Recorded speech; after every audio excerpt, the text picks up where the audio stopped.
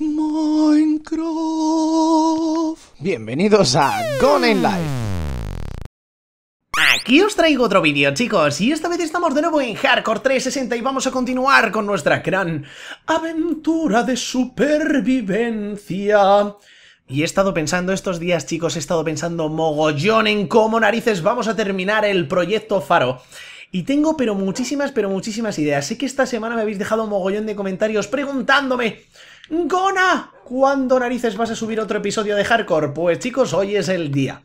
Es verdad que esta semana ya sabéis que, bueno, no sé si todos lo sabéis, pero la mayoría de vosotros supongo que sí, he estado de vacaciones. Y como me iba a ir de vacaciones y tenía que preparar un montón de vídeos, chicos, para que no me echarais de menos y eso, pensé, voy a dejar el próximo capítulo de Hardcore para justamente la vuelta, chicos, ya estoy de vuelta de vacaciones. Y así, en ese, digamos, tiempo que he estado de vacaciones, me ha dado muchísimo tiempo a pensar en cómo vamos a terminar el Faro, porque ya sabéis que teníamos unas ideas así un poquillo locas. Vamos a ver lo primero, cuántas lámparas de piedra roja podemos llegar a hacer. Os digo que el proyecto, al final no vamos a hacer una mega bombilla gigante, sino que vamos a hacer algo que mola un poquito más, yo creo, al menos visualmente. Hace poquito, en el anterior episodio, fuimos al Nether a conseguir un montón de piedra brillante y tenemos 52 lamparitas. Creo que, no sé, va a ser suficiente, pero ya veremos. Y también he ido a lo que sería la casita templo a recoger más piedra roja porque, no sé, me fallaban los cálculos. Al final me ha sobrado, pero es que también lo vamos a necesitar para la circuitería. Esto es lo último de piedra roja que hay, o sea, no hay más, chicos, no hemos recogido más en toda la aventura. Y si necesitáramos más, seguramente, chicos, que tendremos que ir a picar, pero bueno, eso no es lo importante hoy es... Gona, ¿qué narices has pensado para el proyecto Faro? Oh yeah, yo tengo ganas de terminarlo, chicos, igual que vosotros. Esto de primeras lo vamos a ir quitando. Ya os dije que lo que me molaba del proyecto Faro, o la idea, era que desde fuera se viera todo lo que sería el faro desde muy lejos. Y esta idea de ponerlo aquí dentro con los cristales, a ver, no está mal, pero obviamente si lo ponemos en la parte exterior de la estructura va a ser muchísimo mejor. Por lo tanto, con esa idea así un poco peculiar, lo que vamos a hacer es sustituir algunas de estas líneas de cristal por lámparas. ¿Por qué no todo lámparas? Porque no va a quedar guay, chicos. Lo he estado pensando mucho y no va a quedar bien. Pero sí he pensado hacer dos líneas por estos laterales de lámparas. ¿A qué te refieres? Pues mira, una línea, la de en medio la vamos a dejar de cristal. Y la de arriba y la de abajo la vamos a poner con lámparas. En serio, chicos, que en mi cabeza se ve muy chulo. Y bueno, ya sabéis, hasta que no nos ponemos no vamos a saber si va a quedar bien. Pero, no sé, en principio a mí me parece que va a quedar muy bien. Eso sí, la circuitería de piedra roja, chicos, le he estado dando muchas vueltas y creo que va a ser algo complicado. Ya que obviamente si lo hacemos de esta manera, lo que quiero es que la línea de abajo se encienda a destiempo que la de arriba. Es una idea sencilla, lo que vimos de, pues eso, que el faro no esté siempre encendido y que sea una bombilla así sin más, sino que tenga un movimiento. Y eso es difícil de hacer, pero nosotros, chicos, lo vamos a intentar. Ya veremos a ver cómo nos queda la cosa. Pero para lo que tengo pensado, creo que me va a hacer falta tapar lo que serían las entradas que tenemos por aquí. Así que prácticamente es lo primero que voy a hacer. Tenemos que tapar esta zona de aquí arriba, ya sabéis que al final lo íbamos a dejar para el faro, así que tampoco necesitamos entrar. Y si necesitáramos entrar de alguna manera, pues no sé, haré un agujero y me subiré de alguna forma, no sé cómo lo haré, pero lo veremos. Me voy a cargar mucho cristal también. Fastidia un poco porque, no sé, tardamos mucho en conseguir todo este cristal, pero bueno. Lo importante, chicos, es que esto funcione y vamos a necesitar mucha piedra roja. ¿Cómo vamos a hacer para que esta línea se encienda al completo? Pues mira, va a ser una cosa sencilla. Por ahí tenemos iluminada toda esa zona, vamos a poner piedra roja en línea recta. Y ahora vamos a ver cómo podemos iluminar las esquinas y hacer el destiempo de piedra roja para la zona de arriba. Las esquinas yo creo que va a ser sencillo. Lo único que voy a hacer es pasar piedra roja por aquí y por ahí. Y eso quedaría iluminado. La verdad que he intentado pensarlo, como siempre, chicos, todas estas cosas de piedra roja y tal, lo que me gusta es que sea sencillo también. Y por lo tanto paso de repetidores, paso de líos, sino que lo vamos a hacer así. Queda un poco tosco, pero da igual, esto no se va a ver, lo que se va a ver es el faro. Y fijaros toda esta línea, esto desde fuera se ve... Oh yeah, cómo se va a ver. ¿Cómo vamos a hacer la segunda? Pues la segunda línea va a ser igual de sencilla. Excepto porque tenemos que poner una antorchita más de piedra roja en la zona de en medio. Como hicimos lo que es el circuito de reloj de la planta baja, lo hicimos para que hiciera estos destiempos, la zona de arriba va a ir justamente al revés que esta. Y yo creo que teóricamente esto así sin más debería de funcionar. Otra cosa es que funcione, pero lo vamos a ver hoy, chicos. Nos va a dar tiempo, yo creo. Estoy bastante seguro que nos da tiempo a terminarlo y, como veis, algo sencillito. Y estos días de vacaciones, chicos, wow, me lo he pasado súper bien. Cómo mola desconectar unos días, ir a la playa, tomar un poco el sol. La verdad que siempre, viene súper bien. Y me ha gustado, la verdad. Sé que muchos me habéis estado preguntando, haz un blog o algo así, chicos. No voy a hacer ningún blog porque yo normalmente, chicos, cuando voy de vacaciones. Así que he intentado simplemente pasármelo bien, no he grabado nada ni cosas así. Pero bueno, chicos, a lo mejor si os apetece os cuento algo de lo que he estado haciendo. Mucha playa, mucho sol, muchas guiris, como le suelo llamar. De estas... O sea, a mí me fascina el tema de que cuando vas a la playa, a una zona así donde hay turismo y eso, siempre empiezas a ver a alemanas de 2 metros, rubias, con los ojos azules, y dices, Dios mío, ¿de dónde han salido todas estas personas? Y yo he estado pensando que... ¿Qué narices? Ellas tendrán que pensar lo mismo, ¿no? Llegan los alemanes aquí a España y dicen, jolín, todos son morenos y tienen los ojos negros. No sé, ideas, chicos, que... ya sabéis que se me va un poco la almendra, pero es parte de la diversión. Son ideas que, no sé, me surgen en mi cráneo. Son ideas de esas raras, chicos, que a mí se me ocurren. Pero yo creo que lo pensarán igual. Igual una cosa que se dice mucho, ¿no? Que las personas orientales tienen la cara muy parecida, todas. Yo creo que ellos lo pensarán también igual, al revés. En fin, son teorías mías. Nunca lo sabré porque nunca estaré en la cabeza de los demás. Pero, en fin, yo me divierto, chicos, con mis conjeturas teóricas. Bien, vamos a rellenar toda esta zona. Estaréis pensando... O es lo que yo he pensado ahora mismo.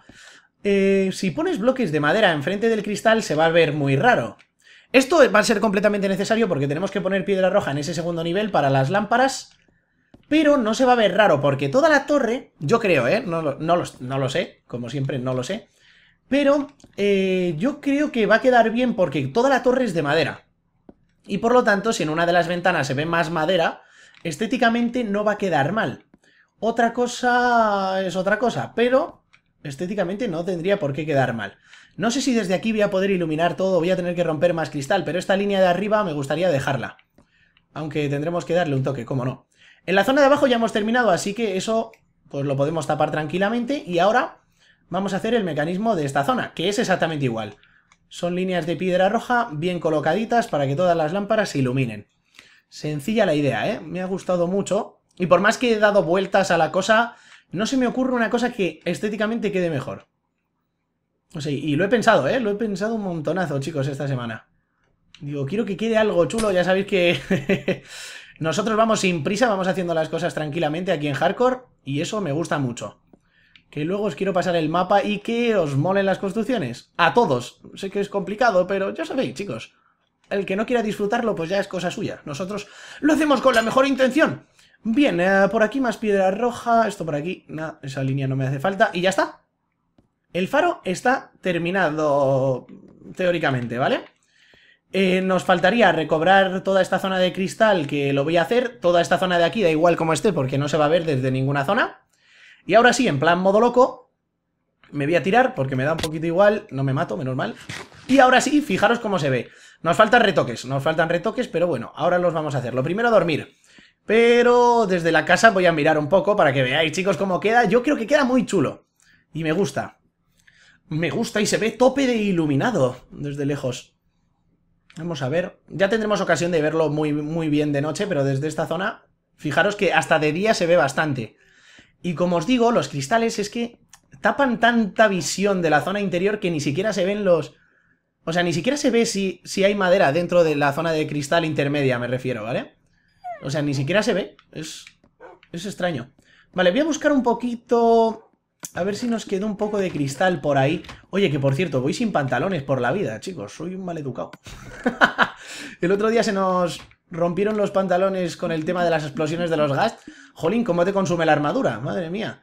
Y de hecho debería de encantarlos, quizás. Pero bueno, de momento lo vamos a dejar así. Y cristal teníamos por aquí 16 bloques. ¿Suficiente? Pues no sabría deciros, chicos.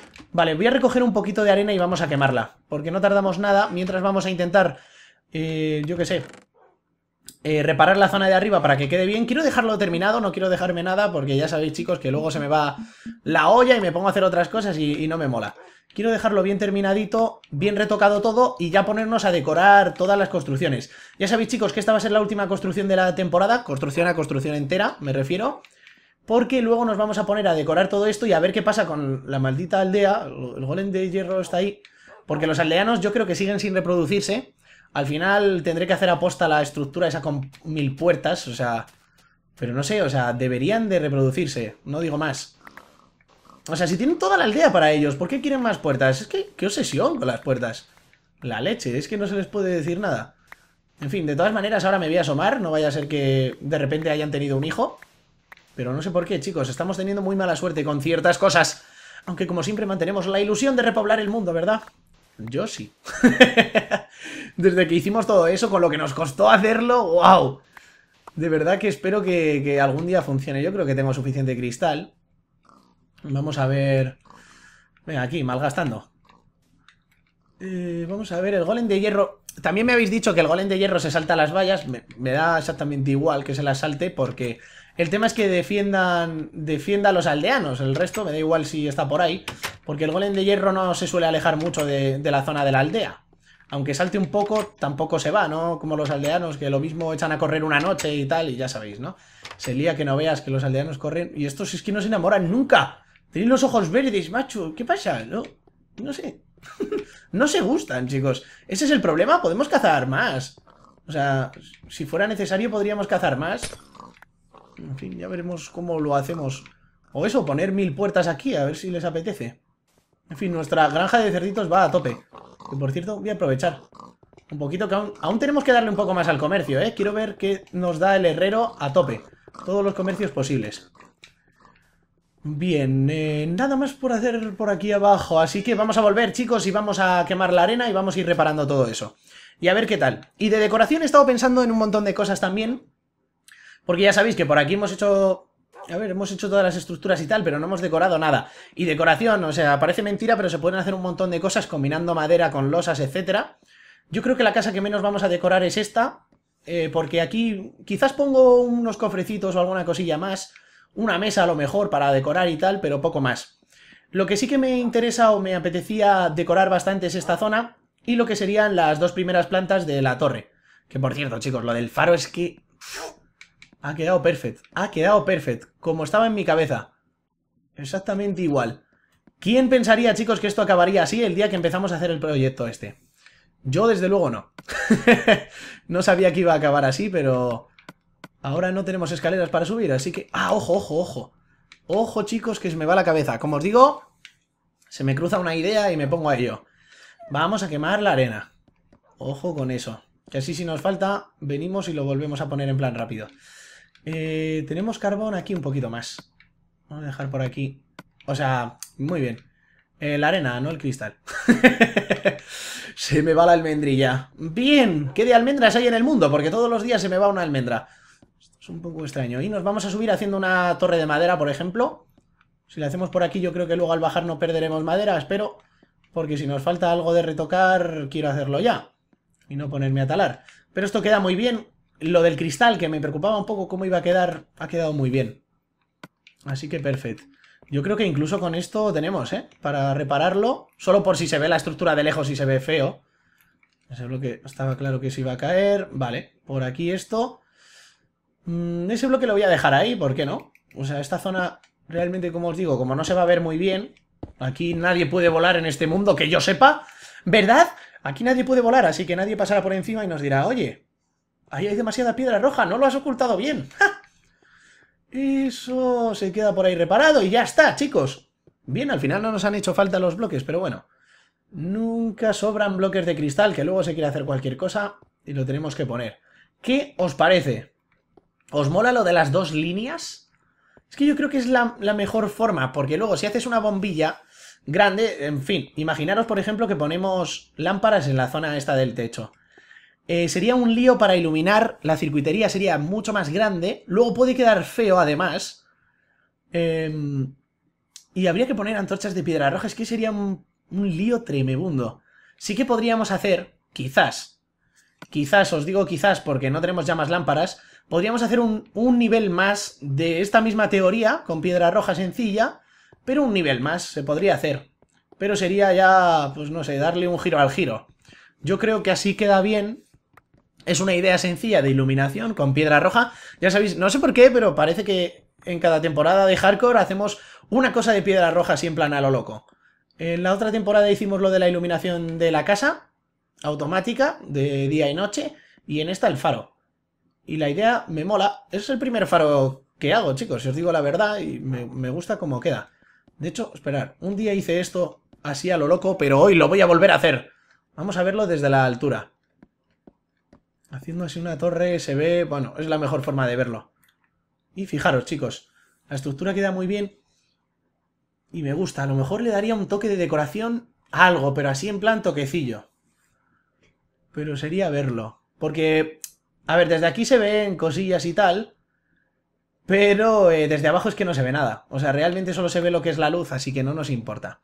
Bien, chicos, con esto ya hemos terminado, así que creo que voy a ir a hacer un poquito de matanza de cerdos y vamos a ver qué más podemos sacar de los aldeanos si podemos, que es algo que quería también avanzar. Y con el tema de la decoración y tal... No sé si empezaremos a hacerlo en el próximo episodio, no tengo ni idea, ya que la semana pasada, como os digo, he estado pensando mucho y tal, y hemos tenido... no hemos tenido episodio de Hardcore. Subir algún que otro episodio en plan así como extra o algo así, algo más de Hardcore esta semana para compensar, ya que la serie va avanzando y me está gustando mucho cómo vamos haciendo todos nuestros proyectos. Poquito a poco, pero van funcionando. Bien.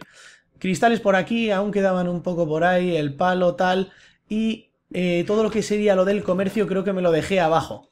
Sí que es verdad que uno de los aldeanos... Ah, espera, las lamparitas sí que las voy a dejar por aquí, que igual cuando empecemos a hacer lo de la decoración, lo mismo pongo alguna lámpara por ahí para decorar, que también me molan, porque se pueden hacer cosas chulas de decoración con las lámparas. Y bueno, creo que todo lo que es el comercio lo tenemos ahí en la zona de abajo. Sí que es verdad que uno de los aldeanos pedía carbón, o hulla, pero no me apetecería ir ahora mismo a por ello. Preferiría intentar, por ejemplo, seguir un poco más con el tema de los cerdos, que por aquí tenemos chuletas y hay un montonazo de cerdos, así que con suerte hacemos aquí la matanza del año y nos da para un comercio más, pero necesitamos más esmeraldas para comerciar con el herrero. Para poneros en situación, chicos, de cómo lo habíamos dejado... Creo que uno de los aldeanos... O sea, principalmente los comercios eran esmeraldas, lo que nos pedía el herrero. Y el otro, mira, 16 chuletas, justito para un comercio. Vamos a ver si tenemos suerte. Y teníamos por aquí 2 esmeraldas. No me acuerdo cuántas esmeraldas pedía el otro. Hola, señor Golem de Hierro. ¿Cómo llevas tu misión de salvar el mundo? Este tío es un guasón, ¿eh? No hace caso a nadie. Vale, voy a necesitar un bloquecito para entrar. Vamos a coger de aquí. Ojo que el aldeano se tira al pozo. Está muy loco. O sea, a mí ya me dan mucho miedo los aldeanos, ¿eh? No os digo más. Vale, vamos a poner esto por aquí. Quita de aquí, golem. Y a ver qué nos pedían, chicos. Ahora mismo ya no me acuerdo. Nos pedían chuletas 14 por esmeralda. Que esto lo vamos a hacer ya. Y esmeraldas por una gorra de cuero. Juraría que ya intercambiamos esto alguna vez y ya no nos daba más comercio. Así que vamos a ver si con esto... se pondría contento, creo que no. Y el herrero nos pedía solo esmeraldas. Pero es que fijaros, para el peto de malla, que es una flipada para estar en survival, conseguir la malla, nos pide 14 esmeraldas. Tendríamos que hacer muchísimo, pero muchísimo comercio, porque ahora mismo solo tenemos 3. Y no sé muy bien cómo hacerlo. Incluso he estado pensando también que entre episodio y episodio podría coger un montón de carbón, por ejemplo en la mina esa que tenemos ahí al lado de casa, y luego intercambiarlo. No sería mala idea para conseguir más comercios, pero no sé si nos merecerá la pena para nuestro objetivo final de la temporada, chicos. Poder conseguir matar al Ender Dragon en Hardcore. Oh yeah, no será la primera vez que lo conseguimos, pero... Uf, habrá que verlo. Quizás un peto de malla encantado sería algo chulo. Pero así, por vacilar al dragón o lo que sea, ¿no? Sería la primera vez que mato al Ender Dragon con una armadura de malla en un survival. Mira, como objetivo retillo de la temporada podría estar bien. Pero lo veremos. Lo que no sé es cómo hacerlo. Voy a intentar ir reproduciendo los cerdos también entre episodio y episodio para ir avanzando con ello. Y ahora mismo nos vamos a ir para casita cagando leches. Porque paso de líos, paso tampoco... El golem de hierro yo no sé si va a estar muy pasota. Y paso de que se estén spawneando zombies en la aldea y que se líe la de Dios, que no será la primera vez. Así que ojo con ello y preferiblemente dormimos. Pero antes vamos a... cultivar nuestra mirada con el faro. ¿Queda chulo o no queda chulo? Me mola mogollón. Se ve hasta de día, o sea, era mi objetivo. Mi objetivo era ese, chicos. Un circuito de luces muy chulo. Hay que pensar en decoración, chicos. ¿Cuál será el siguiente paso? A lo mejor vamos a la aventura y se me ocurre algo interesante para el próximo episodio, porque aún me gustaría conseguir muchas más cosas, además de que tenemos que seguir cazando Endermans. Una locura, chicos, lo que nos queda aún en la temporada y cómo lo vamos haciendo poquito a poco.